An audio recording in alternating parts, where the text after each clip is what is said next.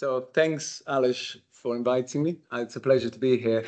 I'm originally from Slovenia. It is nice to be here for work for once.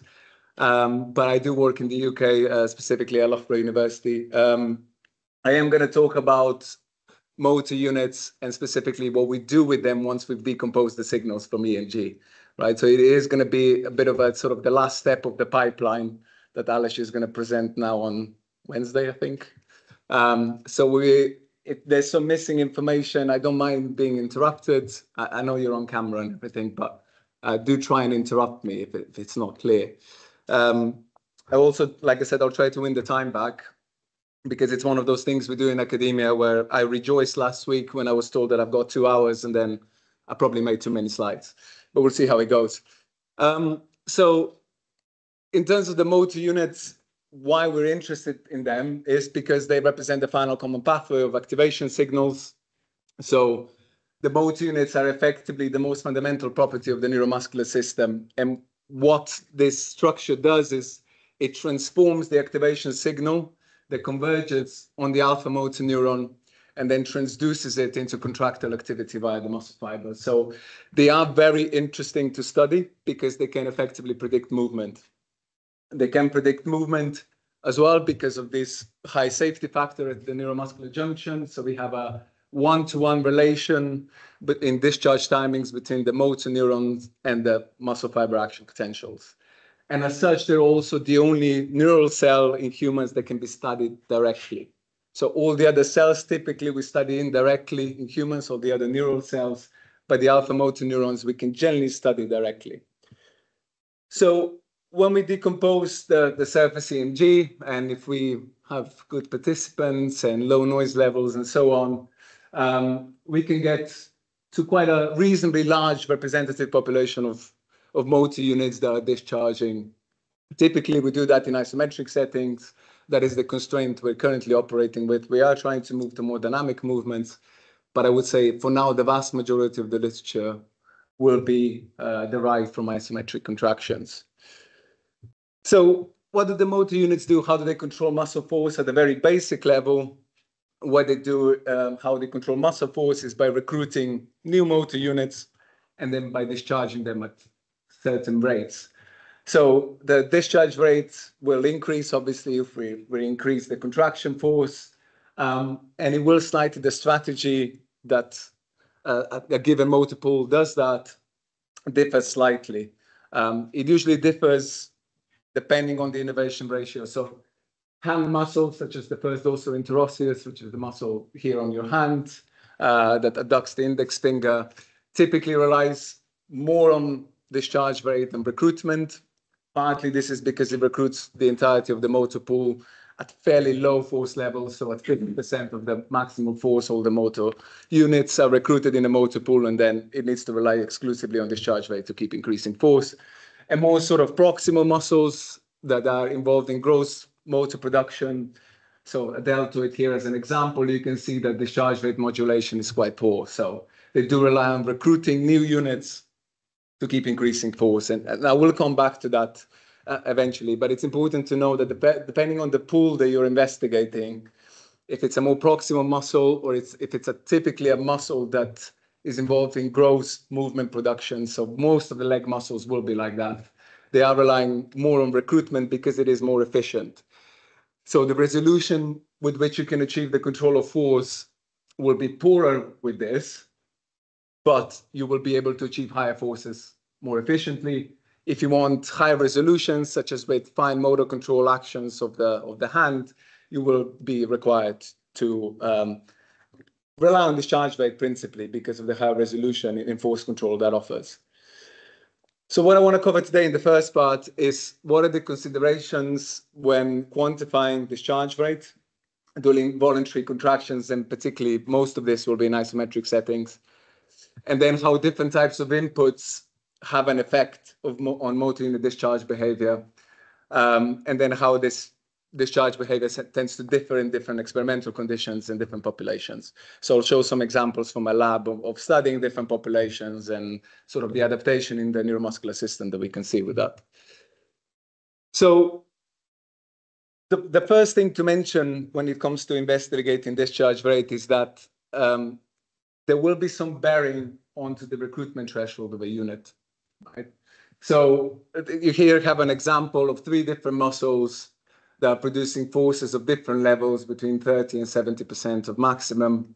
And these are ensemble averages, so they're population averages from the entirety of the sample that we've got, and they're binned into motor units of roughly a given threshold that's in a 7% bin. So the ones that are in red here, these patterns that you see, those are all the units that had a recruitment threshold between 0 and 7% maximum, and so on. And as you can see here, that there is some relation to how the units behave depending on the threshold. So at low intensity contractions, typically the units that were recruited first tend to achieve the highest discharge rate. We refer to this phenomenon as the onion skin as well. It doesn't happen exclusively, but in humans, we do see it quite regularly, okay? This is in contrast to most of the animal work that's been done, particularly in the 70s, 80s, and so on, where the higher threshold units tend to produce the highest firing rates. Why that is, it's a lot of debate in the literature and a lot of potential explanations. Don't necessarily have time today to go into that. But the point about it is that the recruitment threshold will, to some degree, predict the discharge rate. As such, if we do typically, at least in my lab, and I think everyone should do this, when we are using statistical models then to quantify discharge behavior, we are using a recruitment threshold as a covariate. So in this particular example, a typical mixed model that we would use in statistics with discharge rate as the outcome variable, with fixed factors of contraction, strength, and muscle in this case, we would then use recruitment threshold as a covariate. The other reason that we need to use the recruitment threshold as a covariate is that we have biases in our decomposition. So it's a shame that Alish wasn't here before me, but typically the blind source separation algorithms will have a bias towards decomposing or identifying higher threshold units. So in a given contraction, let's say it's a 20% contraction, you're more likely to identify units that are of higher threshold within that contraction, okay? So that sampling bias that you will have will then affect your discharge rate estimation on the population level, and therefore using recruitment thresholds as a covariate is a good idea. So if we do it here, we've got an example of 2 units, right? And in typical contractions, trapezoidal contractions, where we have an individual contract with a certain force level, we would then typically just quantify discharge rate at this plateau region. But if you just look very closely now at the smoother firing, what you see is that it's not particularly stable. So there's some noise in there, some variability, which is normal. But also, if I was to choose this epoch here, I would have a certain value of discharge rate. If I then increase the length of this epoch, I would have a different discharge rate again and again and again. And you can see here, so I quantify this. If I just took the first 5 seconds, the first 10 seconds, or the first 15 seconds, you can see that the average discharge rate here is dropping, okay? And you can observe that here as well. There is a slight decline, okay? So why does this happen? There's a phenomenon called spike frequency adaptation. So every neural cell, if there's a prolonged synaptic input to which the cell is responding, that the cell will adapt to that synaptic input, basically, and will stop discharging at the same frequency. It will reduce its firing, okay? So that's something to take into account when you're doing it, when you're trying to quantify discharge rate, particularly if you've got fairly long contractions, okay? The problem is that this phenomenon will not be equal across people. It will not be equal across units with a certain certain recruitment threshold. So it's something to keep in mind when you are quantifying discharge rate, okay? It's not to say that you cannot do it like this. It's just to say that this is a potential confound. And indeed, if we have very long contractions, so here we've got 20 seconds of a contraction. If we extend it even longer and a new unit is recruited, we can see that there's a sort of decline in discharge rate that we observe here.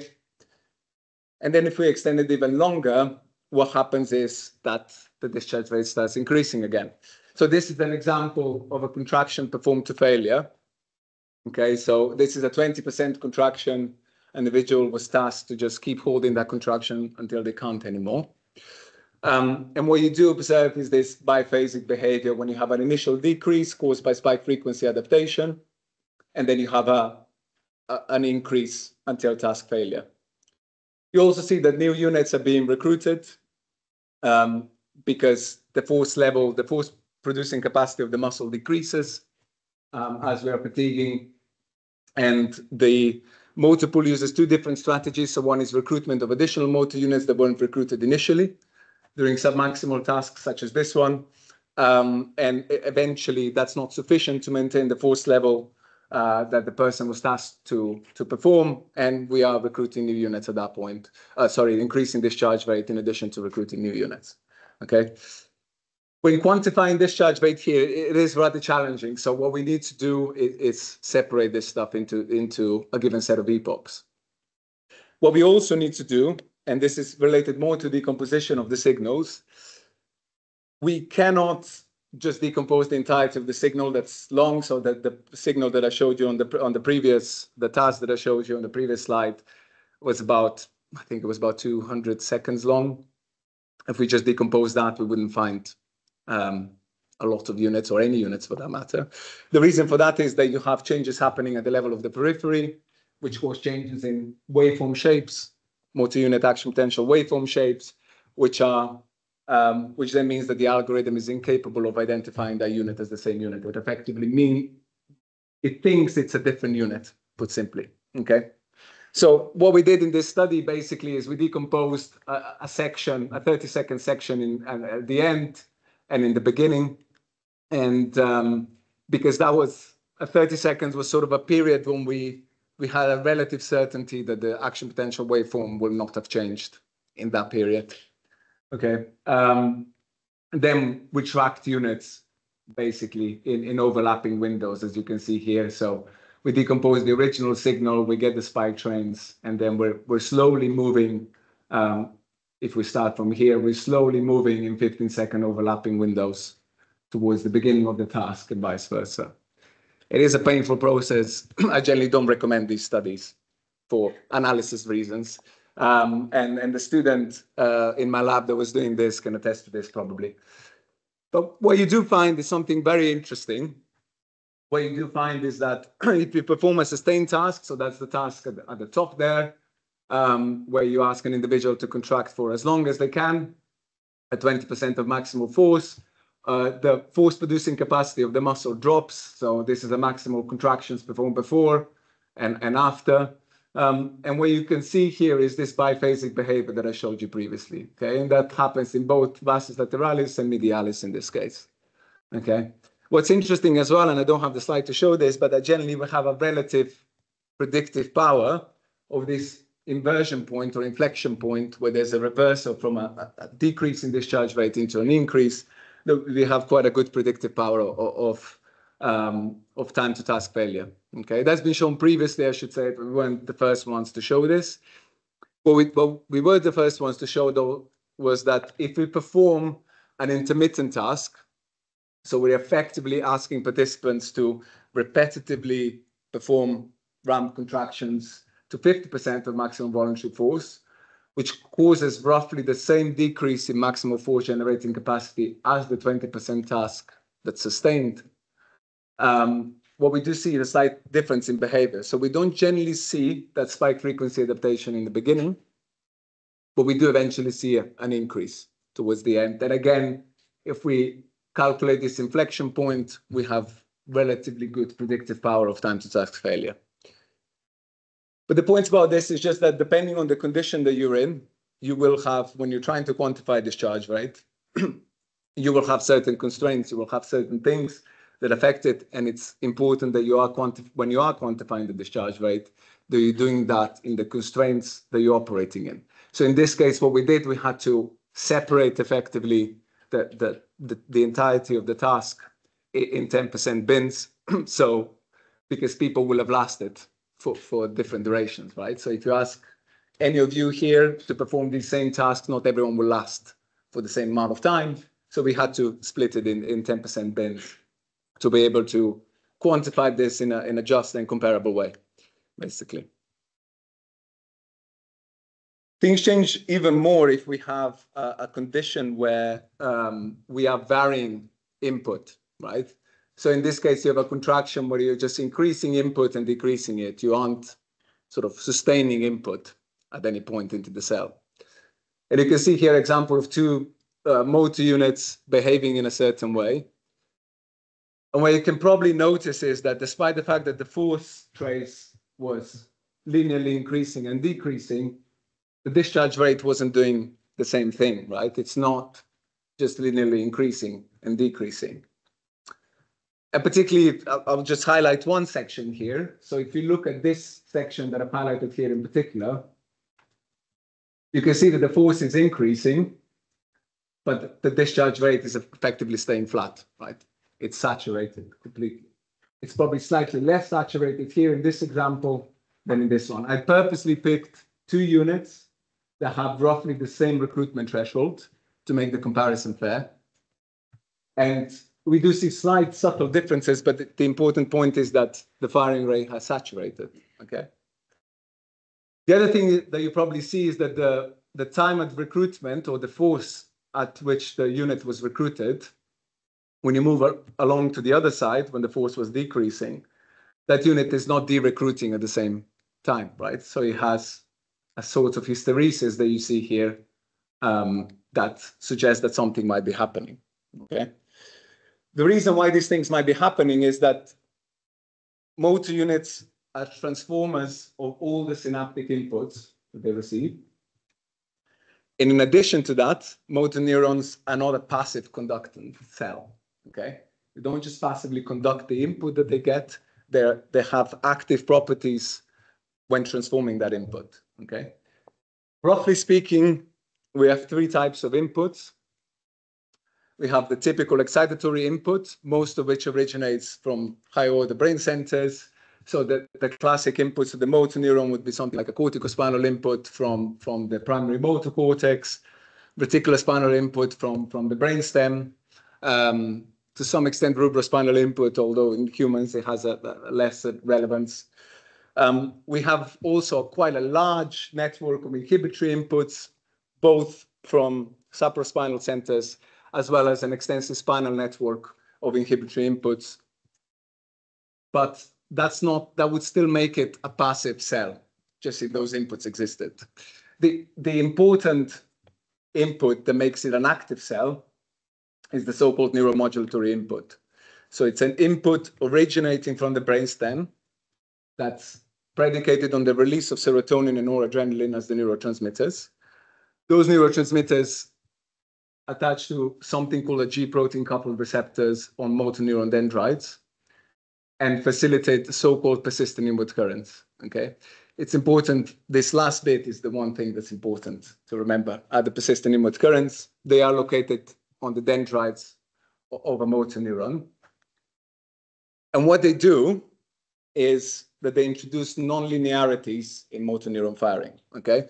So if we didn't have monoaminergic input, so serotonin, noradrenaline, and generation of persistent inward currents, what we would typically see is a discharge of a motor neuron that would be approximately linearly related to the excitatory synaptic input, or force in the case of humans. So this is an example of a cat motor neuron where you can do a current injection that's perfectly linear.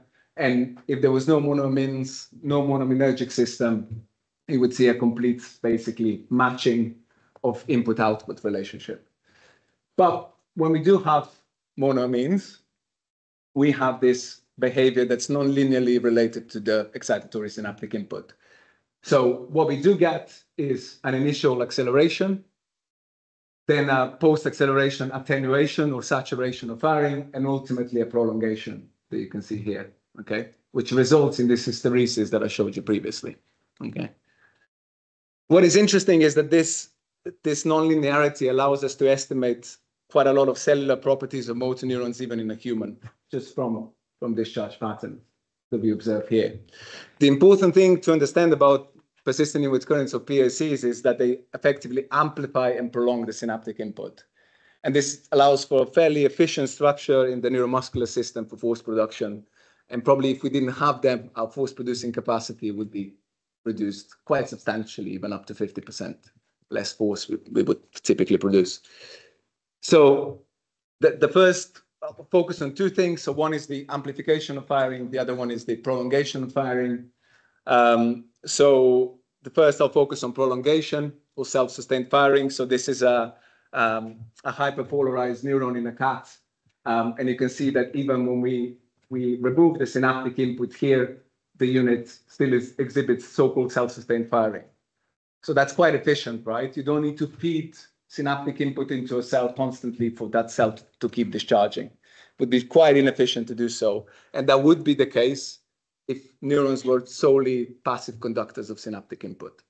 And indeed, it took quite a while to discover this, partly because most of the work on motoneuron cell, particularly in sort of like the 60s, 70s, was done in anesthetized cats.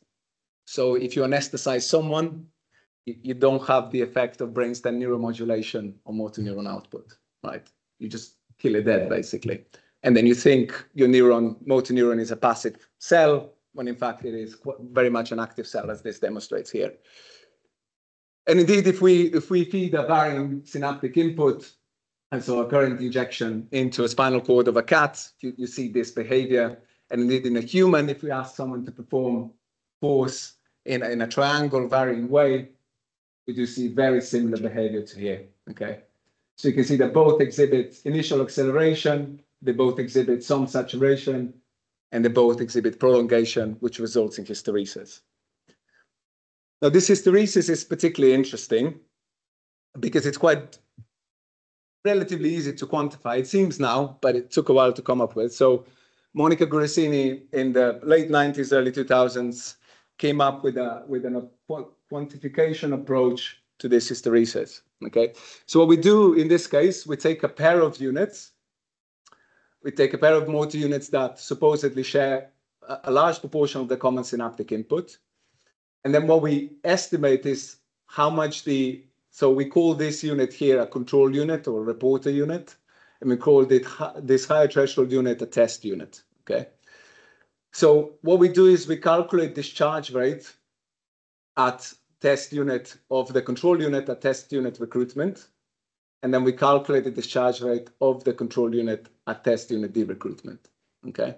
The difference between them is the difference in frequency of discharge, or so-called delta F, and that allows us to estimate the contribution of persistent inward currents to self-sustained firing, okay? What we need to do effectively to do this, we first need to smooth the discharge behavior that we observe. This is to have an estimate of synaptic input.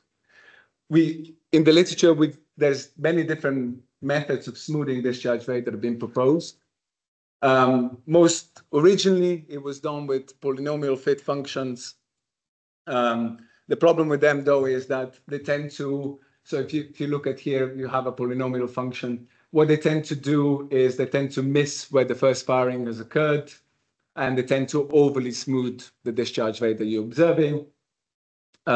You'll probably be, if you are in this field of EMG decomposition and trying to understand the discharge behavior, you might be familiar with something like a Hahn window. It's probably slightly better in some respects, but not so much in others. Currently, what we use in my lab and that's been developed by CJ Heckman's lab in Chicago is the support vector regression, because it's just been demonstrated to lead to the least fit error. So we first do that, okay? We first smooth the discharge rate. The other thing that we need to do is we need to find a suitable pair. Not all pairs of motor units that you are decomposing, that you're observing, are a suitable pair, okay?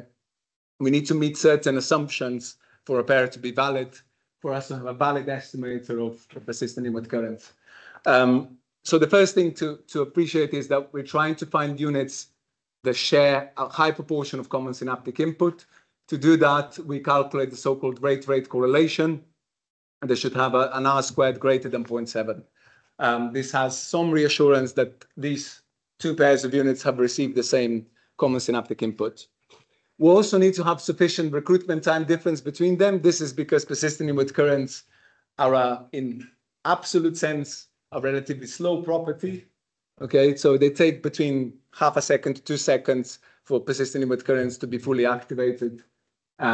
So we generally ensure that the time spacing between the recruitment of these two units is at least 1 second. And then we want to ensure that the control unit is not completely saturated, so that it achieves at least some discharge rate modulation of at least 0.5 pulses per second. It's not very common for it not to do that, I would say, though. The other thing that can affect it is the modulation in discharge rate that you're recording of the task that you're doing. So you can see here an example from a paper that the peak discharge rate of a given unit will correlate quite highly with the so-called delta F.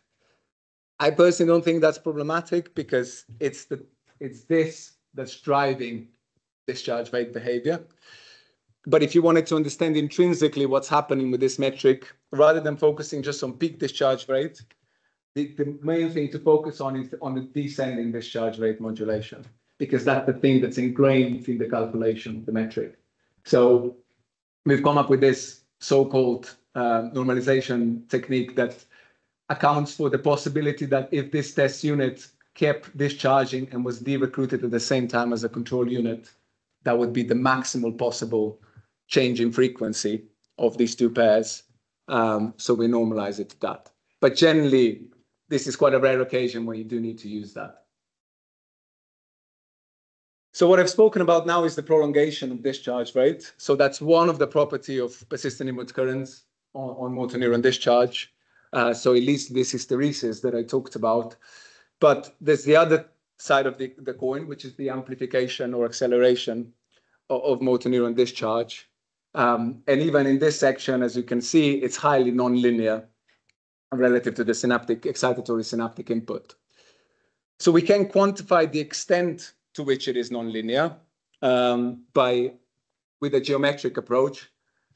Basically, so what we do here is we express the change in discharge rate as a function of a change in force. We do this because humans aren't perfect at producing force.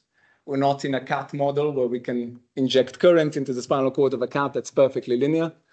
So we do need to express this as a change in force. And then what we calculate here is the maximal orthogonal vector from this linear line between onset of discharge rate and peak discharge. Okay. In simple terms, this just tells us the extent to which discharge behavior is nonlinear relative to force. Okay. We're using force in these examples as an estimate of the excitatory synaptic input because that's all we've got. We don't have accessibility to understand what sort of input has come into the cell, but we can estimate it from the trajectory of force that we're trying to produce. We are typically normalizing this to the so-called right triangle, just because if you are producing forces that are greater or smaller, discharge rate modulation will be greater or smaller, which can confound this measure. So what we do here is, again, this is the same unit that was discharging like this. What we do is we imagine what would be the PAC activation that would be maximal. So you would have perfect acceleration and then perfect saturation, basically. And the extent of that nonlinearity is at 100%. We express the height of this to the height of that, and we get a proportion of the right triangle in this case. So these are the two metrics, basically, with which we can estimate the contribution of PACs. What's important to understand about PACs is that they have, as I explained, a large contribution from metabotropic inputs from the brainstem. So serotonin is being constantly released and it's affecting the discharge rate. But that system is quite diffuse, right? So if that system was operational to its full capacity without any constraints, would struggle to walk, would struggle to control movement, because all units would constantly be recruited. Okay, it wouldn't be very good. So what we do have, on the other hand, is the local inhibitory inputs that can downregulate the activity of PACs and allow us to behave in the real world the way we do every day, allow us to walk, allow us to manipulate objects, and so on. So these two systems that we've got will differently affect different aspects of the motor neuron discharge. And you can see here in simulations that when you have a delta F that I showed in the previous slide, you can see that it's here what they were doing, they were changing neuromodulation in the system. And you can see that it's relatively proportional to neuromodulation. So when you have more serotonin in simple terms, you have higher delta F in general. But the other thing that is affected by as well is the extent or the pattern of inhibition, right? So here they tested 3 different inhibition patterns, one that would be reciprocal relative to excitatory input. So when excitatory input is increasing, the inhibitory pattern is decreasing. One where it would be tonic or constant, and one where it would be proportionally increasing with excitation. And you can see the delta F is also changing depending on the inhibitory pattern that we're using in these simulations. On the other hand, this brace height or the extent of nonlinearity, regardless of the inhibitory pattern, is staying quite sort of the same. The only thing that seems to be influencing it is the extent of neuromodulation. So what these metrics allow us to do effectively is to separate 2 different types of inputs, inhibitory inputs and neuromodulation from the brainstem, okay? So I'll show you here an example of what we did with just looking at different contraction force levels. So we had 3 different muscles, tibialis anterior at the top there, vastus pectoralis and medialis, and we recorded signals during 30, 50, and 70% of maximal isometric force. I will show you here data where motor units are tracked across different contraction levels, but we actually didn't find they had any influence of whether we track the same units or not, as long as we use the recruitment threshold as a covariate in our statistical models. And we use these metrics here, and you can see here an example. You can probably already observe that some of these metrics are slightly different when you're increasing contraction force.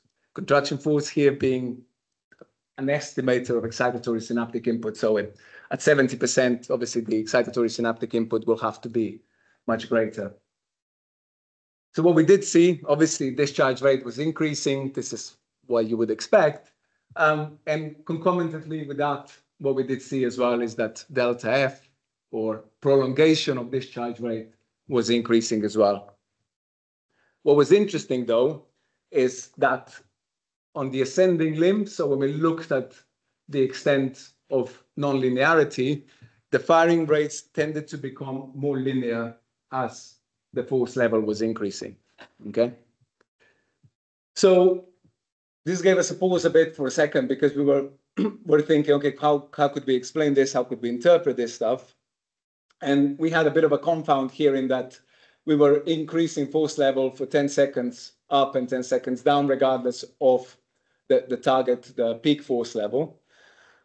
And that represents a confound insofar as that the rate of force increase is different then, okay? So the rate of force increase will be the slowest here, and it will get progressively faster as you're going up in intensity if you have a fixed time period, right?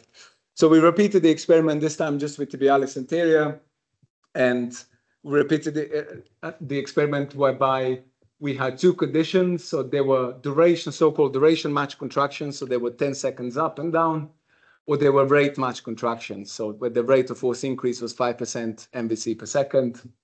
And what we did find that even if we did that, we still get the same results. Maybe the results aren't as strong, or the effect sizes of the differences aren't as strong depending on the condition, but the general patterns are the same, whereby the prolongation of discharge rate increases and the extent of nonlinearity decreases. So just to sum that up of what our interpretation is at the moment, and we are still working on this, but our interpretation is that as you are increasing the excitatory synaptic input, you're either increasing the rate or the strength of the excitatory synaptic input, the relative contribution of PACs will be decreasing. The reason for that is that, as you can see here on the figure, the persistent inward currents have a relatively slow activation time. I'm talking relatively because it still happens within a second or so. And in conditions of very high synaptic input or high rate of synaptic input, you will effectively override the relative contribution of PACs. that will result in more linear firing, and ultimately will still lead to greater prolongation because the PACs, in simple terms, have a chance to catch up, basically. And they'll still lead to very prolonged firing when the force is greater, okay? There's some other metrics that are particularly sensitive to inhibition. So earlier I talked about the potential to dissociate inhibitory inputs on the motor neuron from the neuromodulatory inputs by looking at brace height or the extent of nonlinearity and looking at delta F or hysteresis of firing. But actually in the preliminary simulations that were based on a single force level, what they tended to find is that this attenuation period or saturation period, the slope, is quite highly predictive of inhibition. So you can see here when neuromodulation changes, the attenuation slope tends to not change, but when you are increasing or changing inhibition pattern, you do see a change in the extent or the slope of attenuation slope of motor neuron discharge. The problem with that when you are increasing force is that one thing before I go on to that, we have recently demonstrated that as well in an experiment by one of my undergraduate students. We effectively took a cuff around the knee, inflated that cuff for about 20 minutes or so, waiting for the H reflex response to decrease or be completely abolished. So that's how we knew that the 1A afferent input had been abolished or had an influence motor neuron discharge rate, which will decrease acutely reciprocal inhibition. And what you do see here is that before you do that, you have a relatively normal discharge pattern here, but the discharge pattern becomes much more saturated, right? So when you're changing inhibition, you are changing your discharge pattern here, okay? So at a single force level, this works very well. Its attenuation slope is quite a good predictor of changing inhibition. But the problem arises when you're trying to do that when you're changing contraction force. So this is from my data that I showed you previously. So you see the full lines are the ascending discharge, the dashed lines are the descending discharge. And you can see that as you're going up in intensity, the slopes tend to become more flat, basically. The reason for that is that because we're expressing this as a change of force level, the relative change in force level will always be greater than the relative change in discharge rate, okay? So you can see here, this is trying to model in a very simple way from our data, the change in discharge rate at 30%, 50%, and 70% if the PACs were activated perfectly and maximally. So they will have perfect acceleration and then perfect saturation. And you can see that no matter how we do it, if we are increasing force, we'll see a decline or decrease in steepness of the acceleration or attenuation slope. So we can't necessarily infer anything about inhibition in these conditions. We can only do it when the force is the same and when the experimental conditions are such that they're not changing in terms of the force level. But we can do it with simulations. So this is a motor neuron model that was developed by originally by Randy Powers and CJ Heckman in the US. We've in collaboration with Drew Bouchamp, we've adopted that model now. So very basically, what we do with this, we set the inputs to the motor neuron pool that sets the initial motor neuron pool output. Then we compare the motor neuron pool output to a reference value. Reference value is the cumulative spike train from our own data, basically. Okay, so we record the data, we put it in as a reference, and we run many iterations of this model to generate firing patterns with the least fit error to our reference point. That's all you need to know, basically. It's a realistic motor neuron model that has a specific set of inputs, a lot of cellular properties, mostly based on the working cat, just because, and some promise, just because we cannot investigate those cellular properties in humans necessarily. So what we did model was different types of inhibitory patterns. So either a strong reciprocal pattern, as you can see here, a mild reciprocal pattern and a proportional pattern. And what we get are the discharge patterns. They look sort of like this. They're very similar to the ones that we can obtain experimentally. And no matter what we do, we tend to see we tend to replicate our own data, whereby discharge rates become more linear with increase in force level if the pattern is reciprocal. Okay, so it suggests that in normal contractions in a healthy human, we do have a tendency to see a reciprocal pattern of incubation relative to excitation. It is quite logical if you think about it. It wouldn't be very evolutionary sensible to be increasing inhibitory input as you're trying to increase excitation. Okay.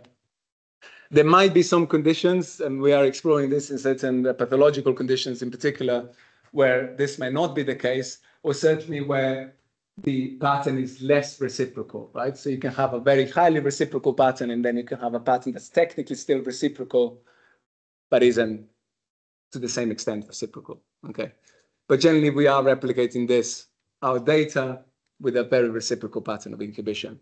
Where the source of that incubation is, we don't know necessarily. The persistent input currents are, for example, very sensitive to something like reciprocal inhibition. So by that, I mean the 1A afferent inhibitory interneuron inhibition, or something like arential cell inhibition would be quite potent to modulate PACs, very likely just because of the strong effects they tend to have on the motoneuron and its location and locality to where the PACs are located on the dendrites.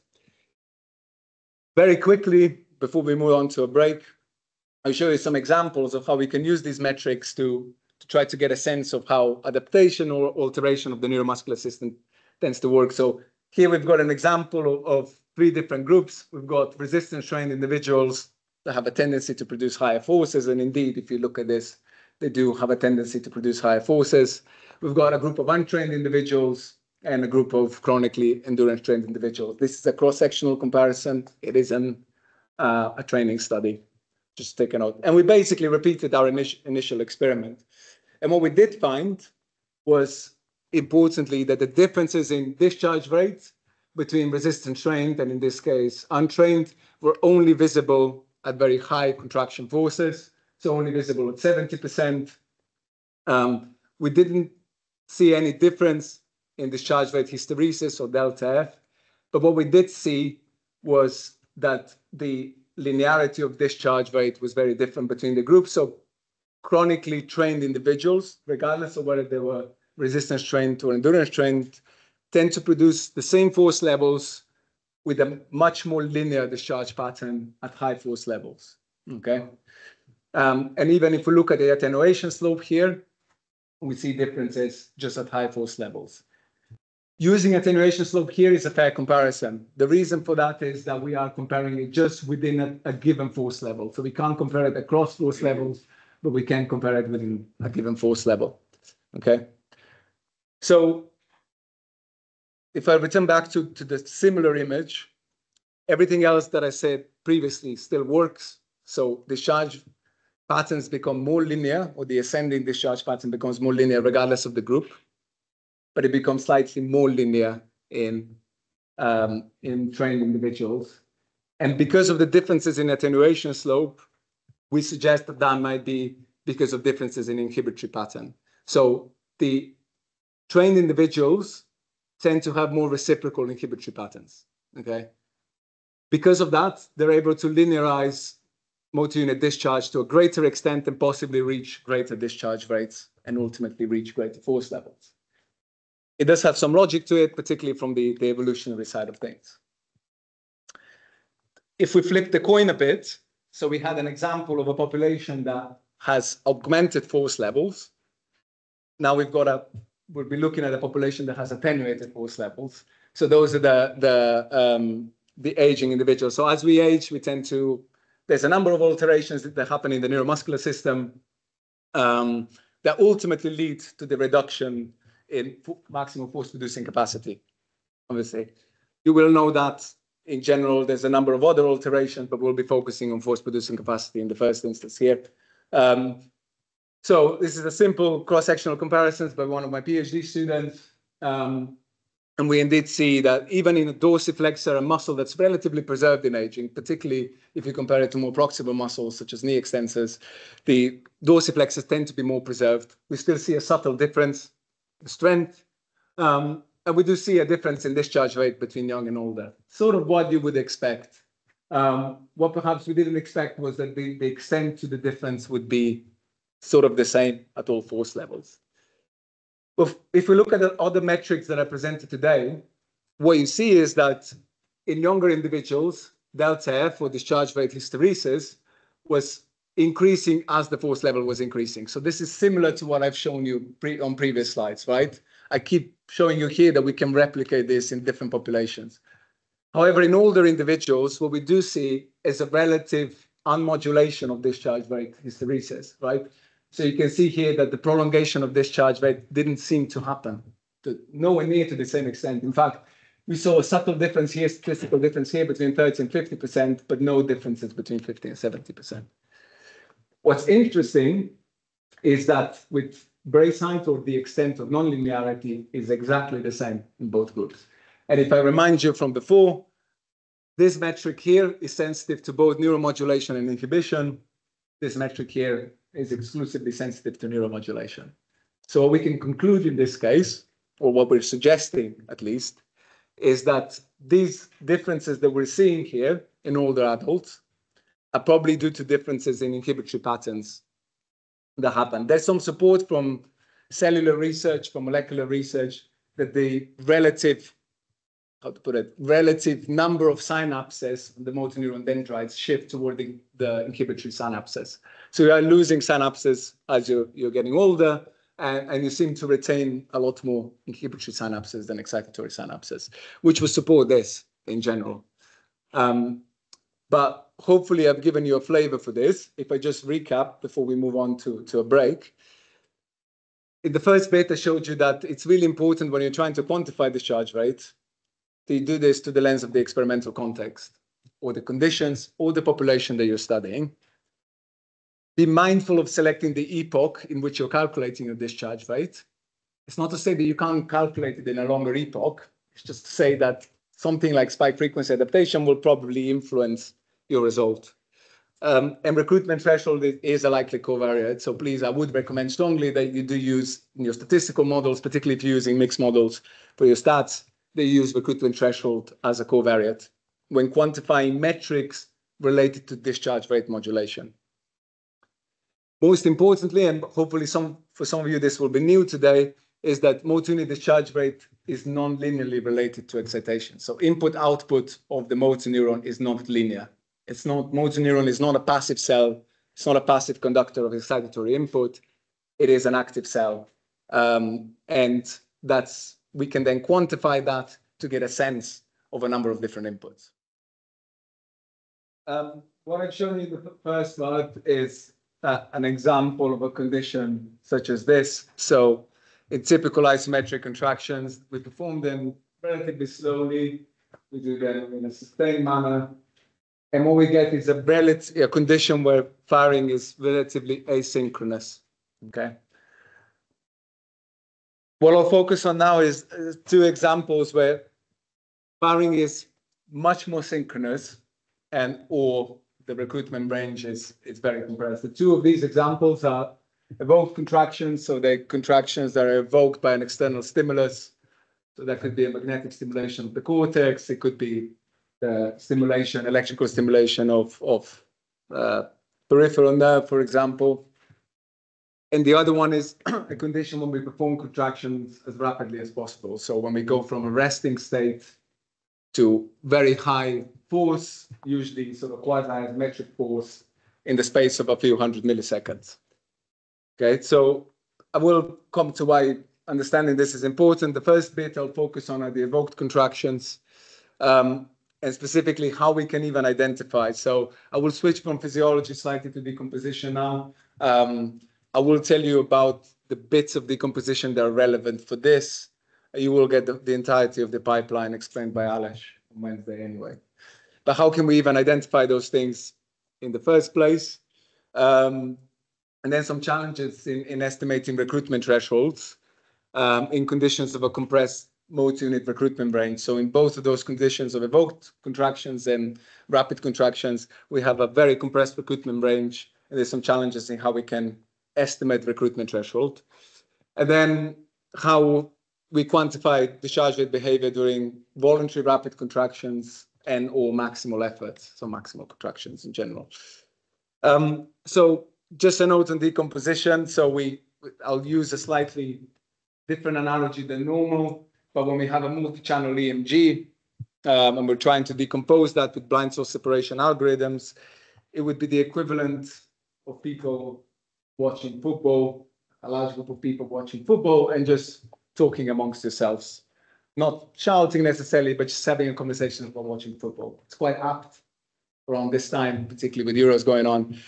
And in order to distinguish your voices, we need to set a large number of microphones in the room. And that way, when we have a lot of microphones, we can identify the independent sources, which are your voices. Okay, we can distinguish. Everyone has a slightly different characteristics to their voice, and that's how we can distinguish them. That's how multi-channel EMG decomposition works. So we have a large number of channels, we have high density of channels, and we're able to identify the sources because we have a lot of microphones, essentially.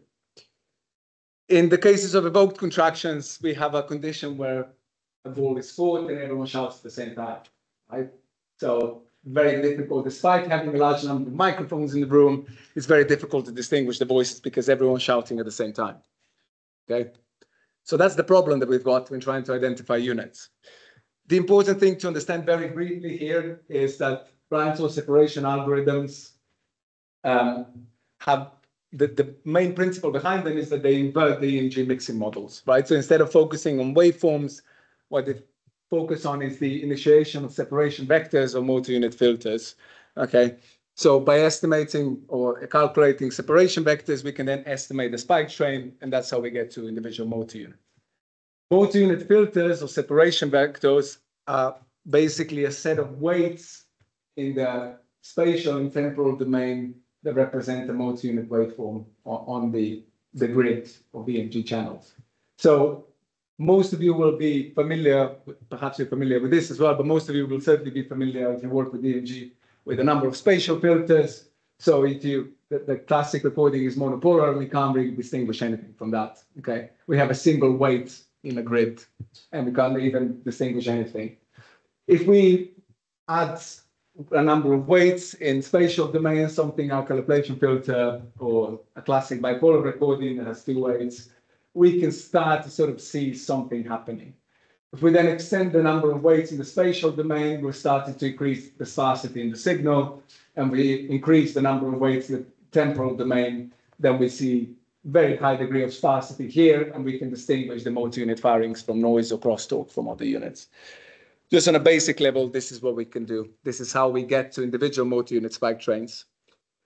When a motor unit spike train has been estimated or motor unit filter initiated, we can then we can estimate it from one contraction and apply it to another one and identify the same units without decomposing this signal per se, okay? So that's an important notion to understand because this is exactly how we approach this. So if I return back to my analogy here, we estimate the filters that underlie the sources in this condition and then apply them to a condition when everyone's shouting at the same time. This is a evoked contraction, okay? So that's exactly what we did. This was originally done on the H reflexes, but the point is the same because we're not in simulations, we're not actually simulating H reflexes per se, we're just simulating an evoked response. So we had a set of voluntary contractions simulated here. So these are synthetic EMG signals. We decompose them as if they were experimental signals. We estimate the motor unit filters and we apply them to this condition of evoked contractions. And these evoked contractions were set to recruit 50% of the entirety of the motor pool. And we simulated different synchronization levels here. These synchronization levels, most of them will be supraphysiological. So the sort of synchronization level, which is set here by the standard deviation of latency of firings, will be sort of between just below 1 millisecond to sort of 1.5 milliseconds or so, roughly, is what we tend to get. So if we look at this plot now, what we do tend to see is that the precision is generally of units that we do identify is generally very high.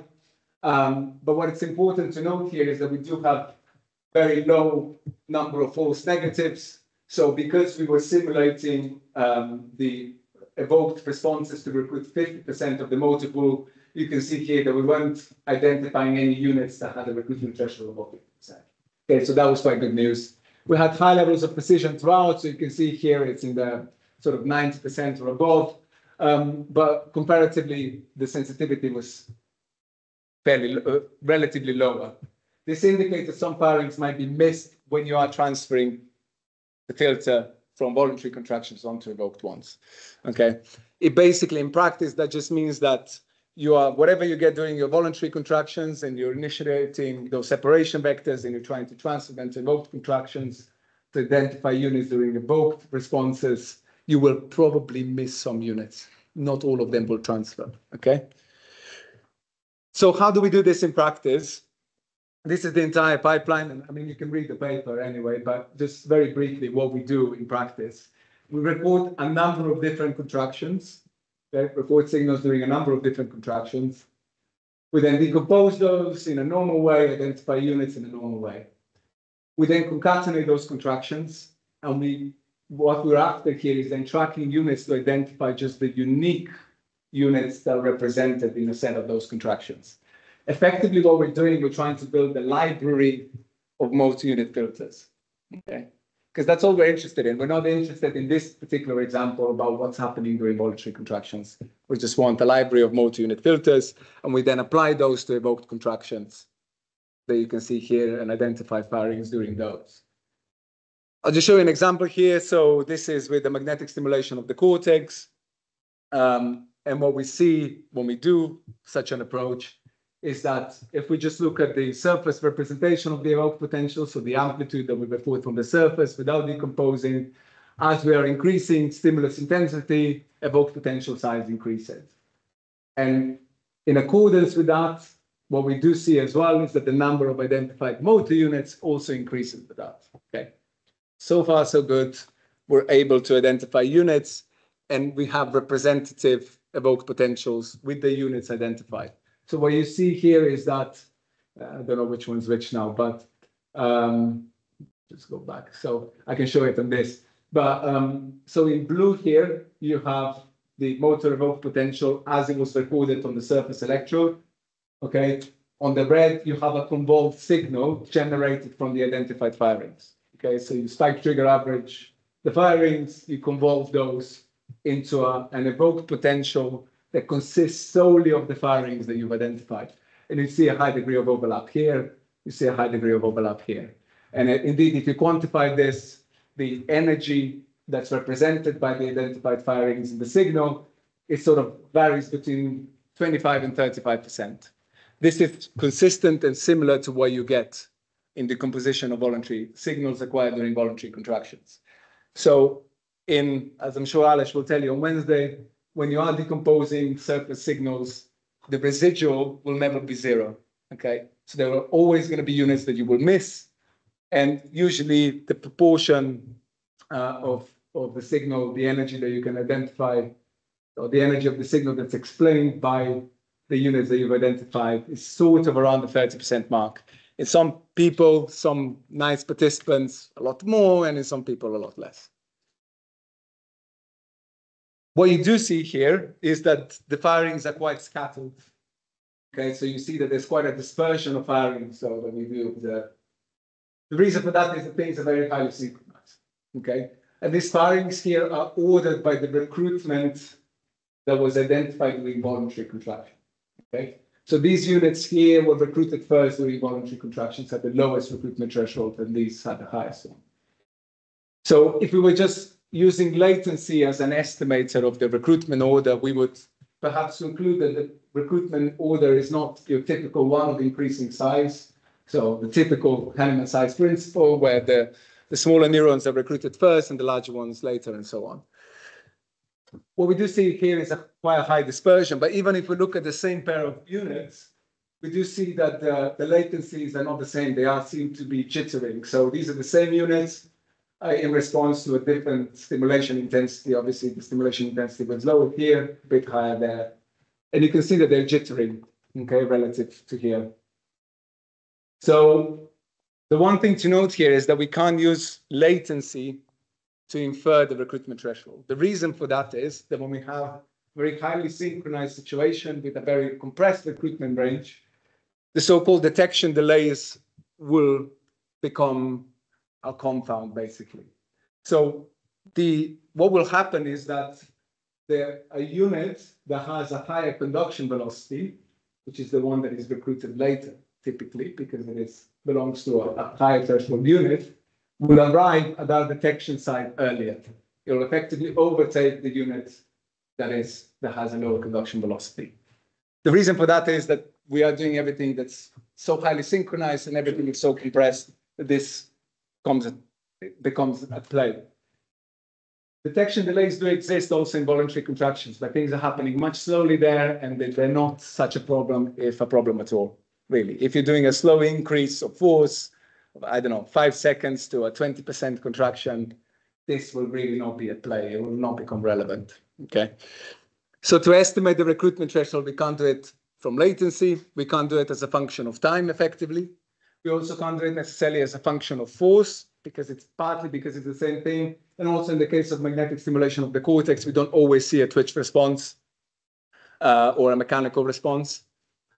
So what we did basically to demonstrate that the recruitment order is still of increasing size, we effectively calculated the firing probability of a unit relative to its recruitment threshold that was estimated during voluntary contraction. So a unit that had the lowest threshold when we were performing stimulations of increasing intensity was present throughout, was most commonly present, or the probability of firing of that unit was the highest, versus a unit that had the highest recruitment threshold, because it would only be recruited when the synaptic input was sufficient for that.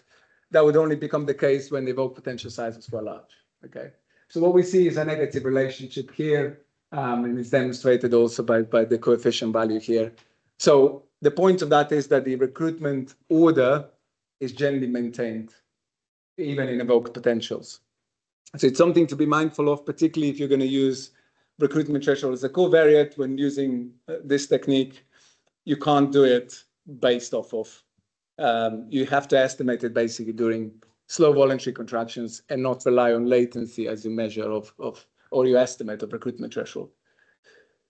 We have done this previously in H reflex. So we identified firings during an H reflex where the recruitment order is generally maintained, and it's fairly similar situation that we see during evoked responses to magnetic stimulation of the cortex.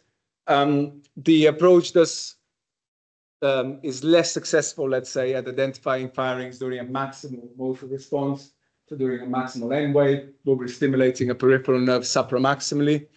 So you see here that in black, where you have the representation on the surface channel from the convolution of the firings that were identified, you see a much smaller proportion of energy explaining the signal.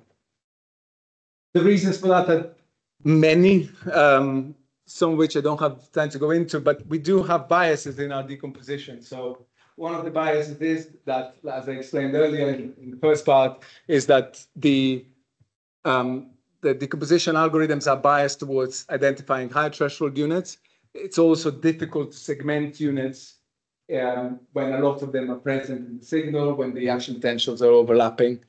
And when all these issues or biases converge, you end up with something like this. What's interesting is that in the case of supramaximal stimulation of the peripheral nerve, so you get something like an M wave or an M max, the recruitment order does seem to be much more random. So here is an example where it would suggest effectively that the higher threshold units were recruited first, but it is just one example where we did have a tendency to see is that the recruitment order is much more mixed. It is, and certainly it doesn't follow the typical size principle. And this has been demonstrated previously, I should say, with intramuscular electrodes.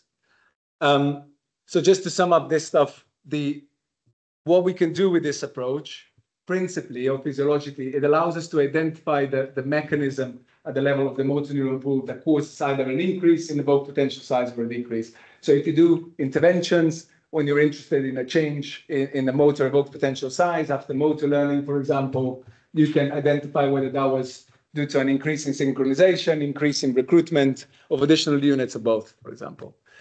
It allows you to estimate that non-invasively, obviously, and you can identify a large pool of the motor units, also, most importantly, higher threshold units that are much more difficult to identify with intramuscular electrodes, or at least with typical intramuscular electrodes. And what's important is that fewer stimuli are needed. So previously, when this has been done with intramuscular EMG electrodes, they've had to do a lot of repetition, a lot of stimulations. What we did in our experiments was just a typical recruitment curve with between 8 and 20 stimuli for intensity of stimulation, just as sort of how it's always been done with surface recordings. What it affords you to do as well is you can track units. So if you had an intervention, and because you're able to track units effectively from voluntary to evoked contractions after intervention, you could do the same, track them from original voluntary contractions if you wanted to, and therefore get a representative evoked potential from the same units and assess the evoked potential change from the contribution of the same units that you've identified. It does have a number of weaknesses. So you are limited to identifying motor units that you've identified during voluntary contractions. So there's a number of suggestions in the literature, in particular, that during evoked responses, you will recruit additional units, sort of what are called phasic units, that aren't recruited necessarily during voluntary contractions of the same intensity. And those you will certainly miss here because you are relying on filters being estimated during voluntary contractions. And if you're not seeing something there, you're not seeing it during evoked potentials. And all the limitations of blind source separation algorithms when decomposing surface EMG signals still apply here, right? So difficulty in identifying motor units of lower threshold because the algorithm's biased, to high threshold, difficulty in segmenting high threshold units during very high intensity evoked potentials because of superimposition of action potentials. And obviously you can identify motor units that are further away from recording site. That's always the case. But it does afford you the possibility to identify firings during evoked contractions. Now for the last bit, I'll focus on rapid isometric contractions. So the first two contractions that you can see here are sort of your typical trapezoidal contractions. Most labs in the world are using this technology to typically perform. So you have a slow increase in force, a certain plateau or no plateau, and a slow decrease. So in this case, you have a 10% of MVC per second, and that's sort of the firing pattern that you get, something which I demonstrated in the first part of the lecture. Even if you slightly increase the rate of force increase, so these contractions will perform to 80% of maximum voluntary force, and here the increase will take 8 seconds to get up to the target force level. In this case, it'll take 2 seconds. And you can already see that the firing pattern is changing. Then if you ask a person to contract as fast and as hard as possible from a resting state to a high force level, in this case, reaching at least 80% of maximum force, what you do see is a large number of spikes concentrating in the first part of the contraction. And indeed, the discharge rates are incredibly high, much higher than you can ever reach during these sorts of contractions. Okay? When decomposing those, there's a number of different challenges. The first one is that there is inevitably going to be a change in action potential shape waveform. The reason for that is that even though it's an isometric contraction, when you do go from a resting state to a very high level of contraction, the fibers are still contracting within it. So they're changing length slightly, or the rate of change in length is quite high. And as a result of that, you will have a change in action potential waveform. So this is an example when you look at the first firing waveform, you see it here in blue. And then if you take into account all the other firings, you see something in red. So action potential waveform does change. It resembles the shape, but it's not perfectly the same. Okay.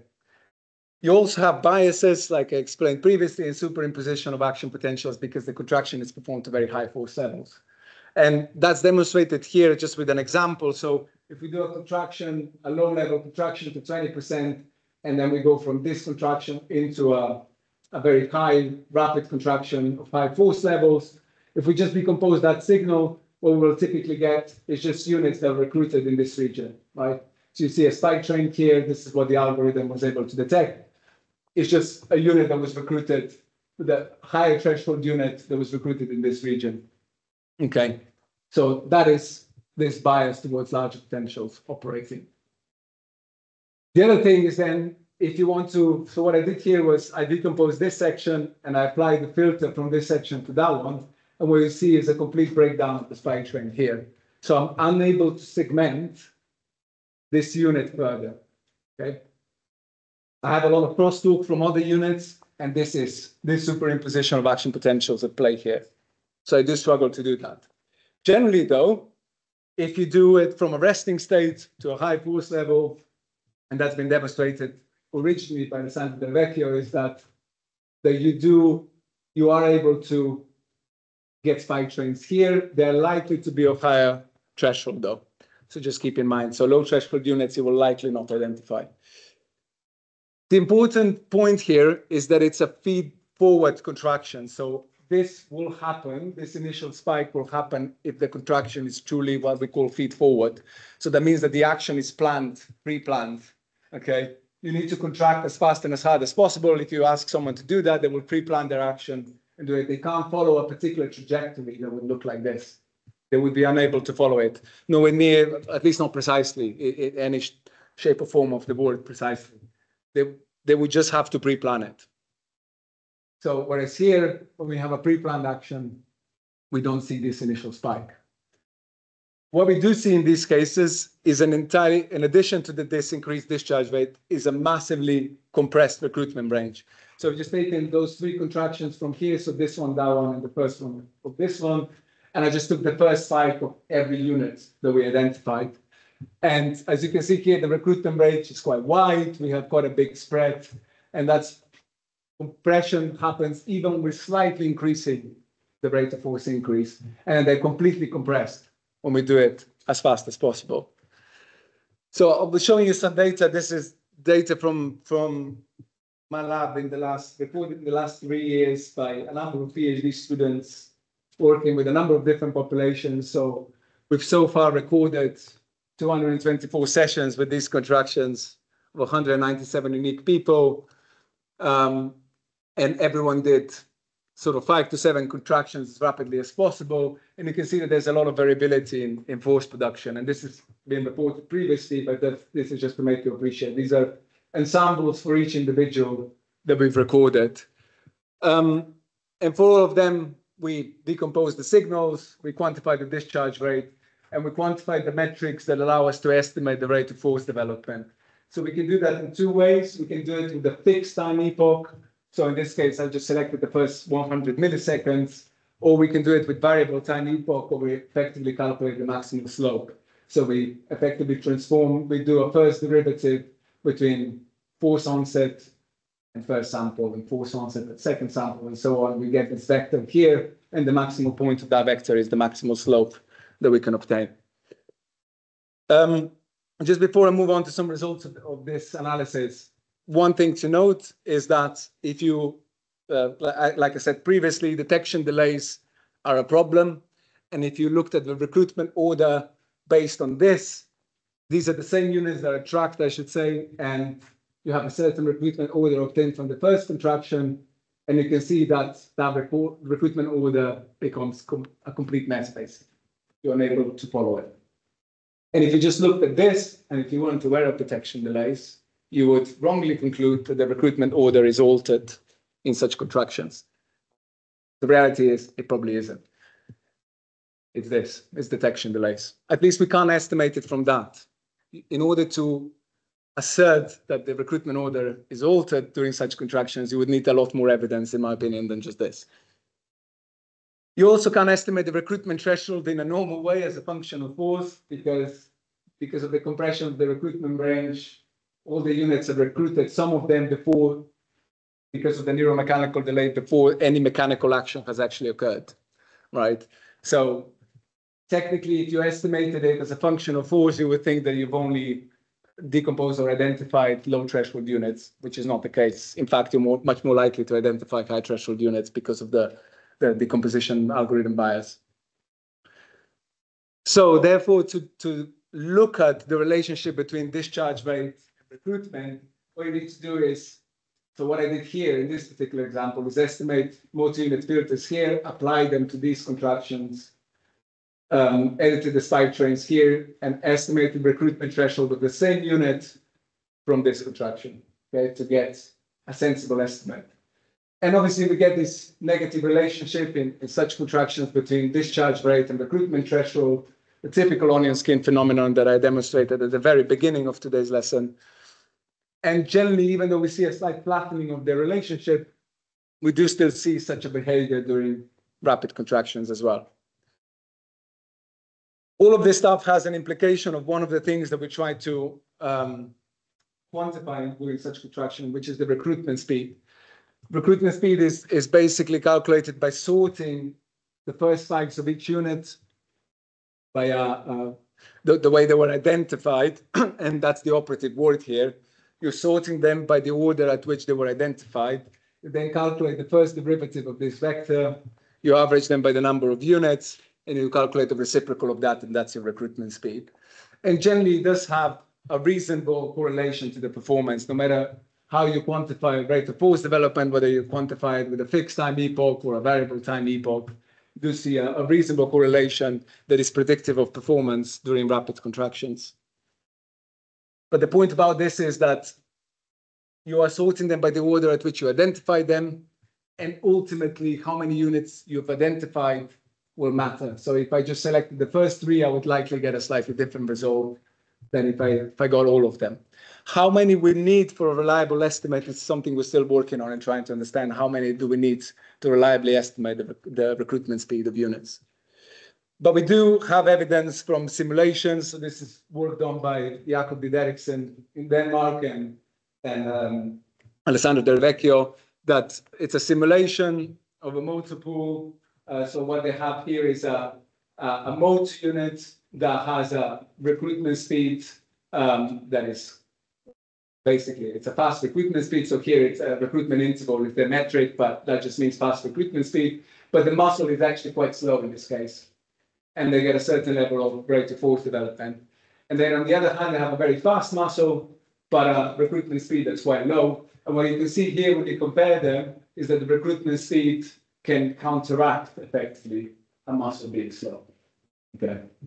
So that's another piece of evidence. The recruitment speed is quite important in determining rapid force production performance. What we did with Jakob and Alessandro was run another set of simulations where we simulated basically muscles with a different proportion, with a different upper limit of recruitment. So I said in the beginning, hand muscles have a low upper limit of recruitment. They recruit most of their units at a very low percentage of force, whereas something like leg muscles will keep recruiting new units up to 100% of maximum. And what we see here is that the rate of force development tends to be greater in units with low upper limit of recruitment. In simple terms, something like a hand muscle will be intrinsically faster than something like a leg muscle. Okay, intrinsically. In absolute terms, obviously not, because leg muscles are much stronger. But intrinsically, it will generally be, you will be faster with your thumb, for example, or your index finger than you are with your leg muscle. Okay, this is just to demonstrate the importance of recruitment speed as an influencer or as a determinant of rate of force development.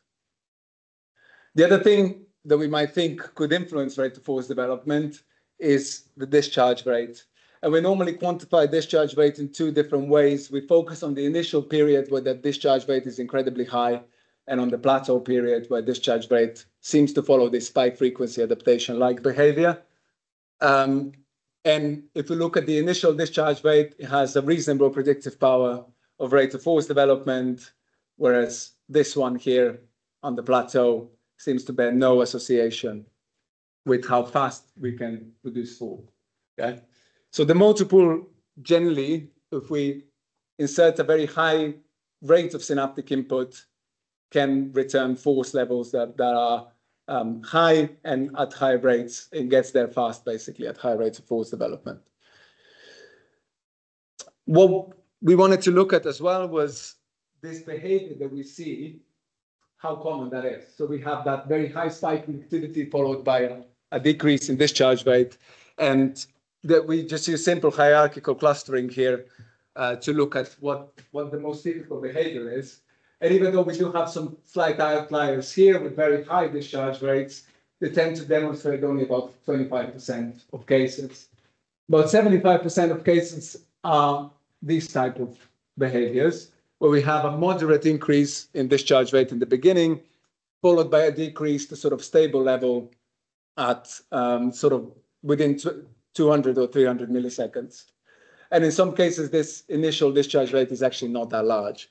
So the reason I'm demonstrating this, if you're doing this and you're decomposing the signals, when you're cleaning your spike trains, it's not necessarily that straightforward.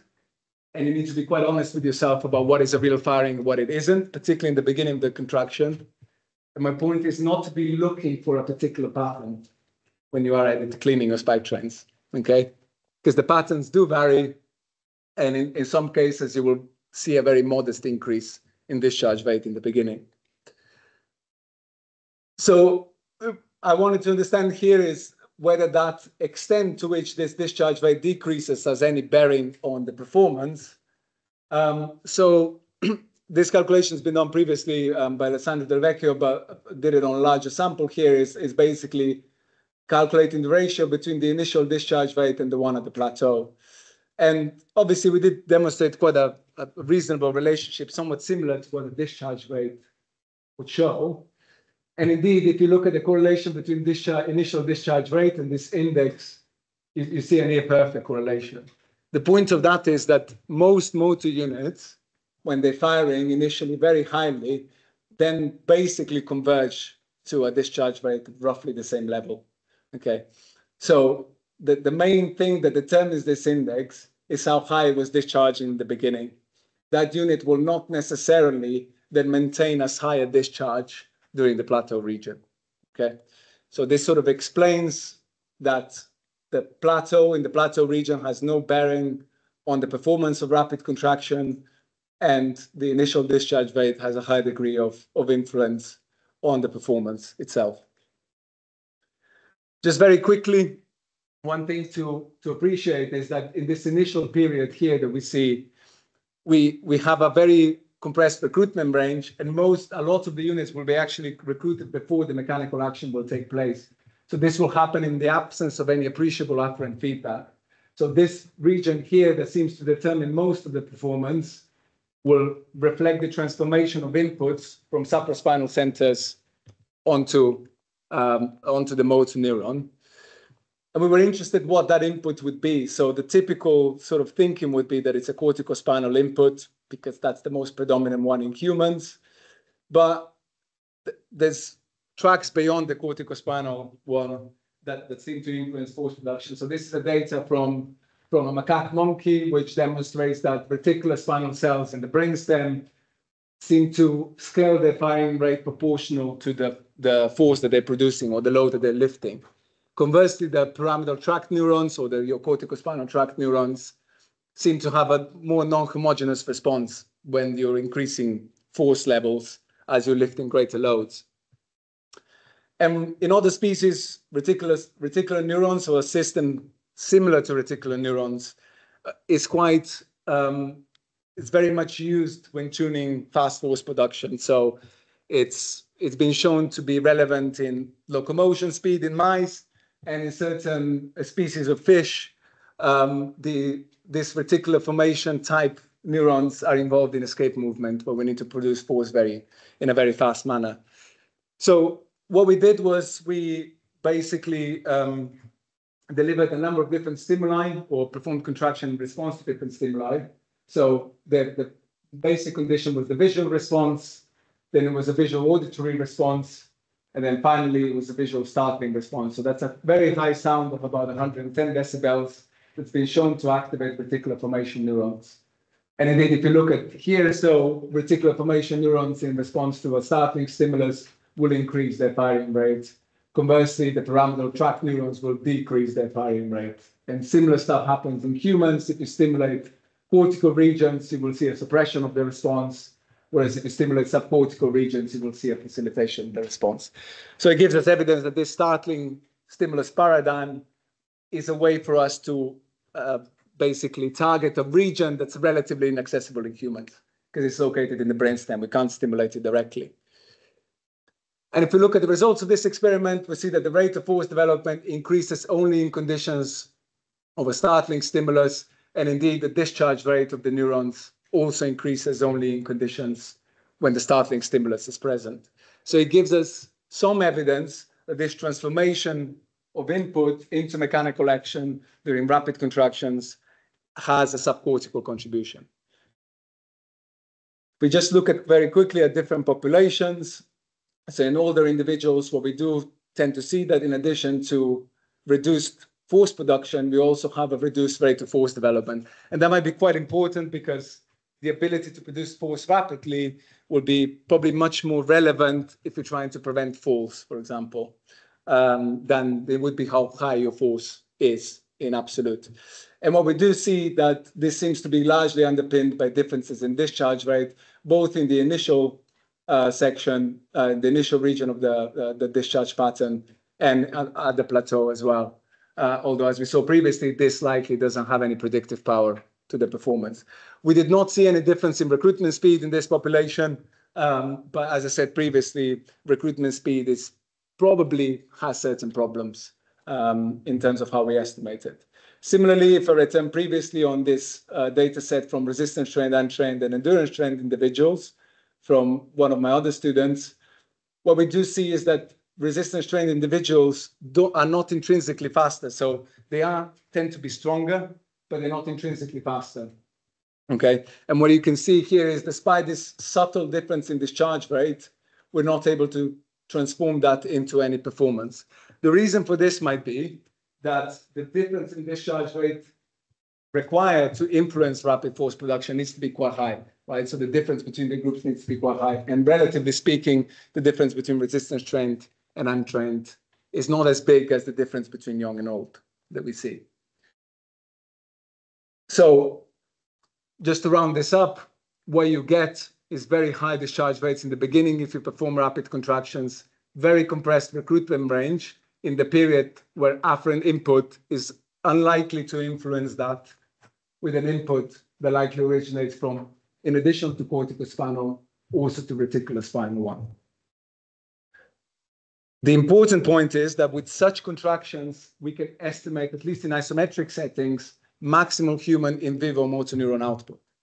So particularly because my sort of first degree is actually in sports science, and a lot of people from sports science say, oh yeah, but you're not actually able to decompose maximal contractions or not very well. So how representative is that of maximal force? My point is that if you want to get to maximal motor neuron output in vivo, you do rapid contractions.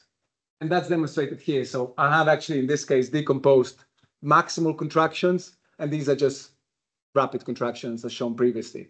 So the instruction here is produce as fast force as fast and as hard as possible. Here, they're not restricted to how fast they need to produce force.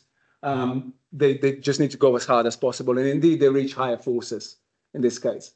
And if we look at this initial discharge rate, it's much higher during rapid force production because the rate of force increase is much higher as well. On the plateau region, there will be a slight difference here because they are producing in absolute terms greater force levels here.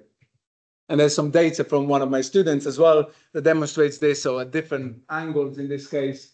But this discharge rate that we see here is very similar to this one. Okay, so these are just classic ramp contractions for 70%, and these are just maximal force. The other thing to keep in mind is that during maximal contractions, you'll be less likely able to estimate recruitment thresholds. Therefore, you won't be necessarily able to use them as a covariate in your model. And also, when we're performing slow ramp contractions, such as this one, we're usually using an instantaneous or close to instantaneous maximal value to set the target level here. So at 70%, if you've ever performed a slow ramp contraction, it basically feels like a quasi-maximal contraction anyway. So being stuck up on able to decompose maximal forces or maximal efforts, there's some challenges with that in what is this actually telling you? So with that, I'll just very quickly thank all my collaborators, because there are very many actually, and a lot of students. And just as a shameless plug, we've recently acquired a grant with Greg Piercy and Simona Brion, who was until recently in Dario's lab, but is now moving to Nantes in France. So we'll be hiring a PhD and a postdoc. They will be originally based in Canada, but there'll be a lot of travel involved with this. So if there's anyone interested, do get in touch with us. But otherwise, that's it from me.